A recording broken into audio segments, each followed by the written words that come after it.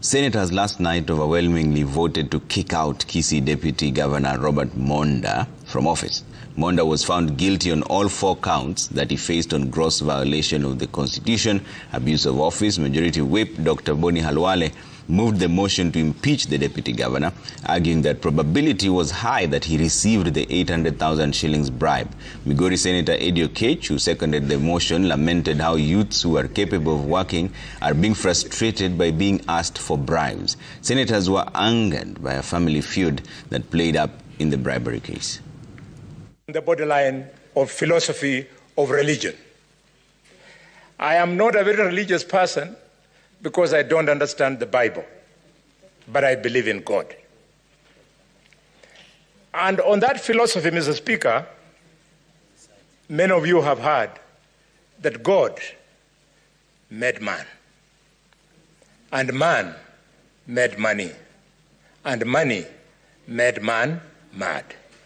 The madness you're seeing in this house today, Mr. Speaker, where a father can go against his own son and a deputy governor can go against his brother, is the madness that money has created in society.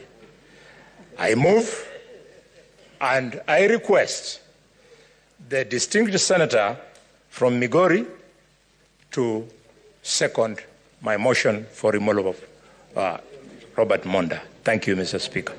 I don't want to judge the governor on the basis of lies, but today's judgment is for the young people in this country who try to tarmac so much in this country to look for jobs, and because people in power want money from them, we must show as a house that we can stand united on a bipartisan manner and stop this menace of corruption that denies young people opportunities.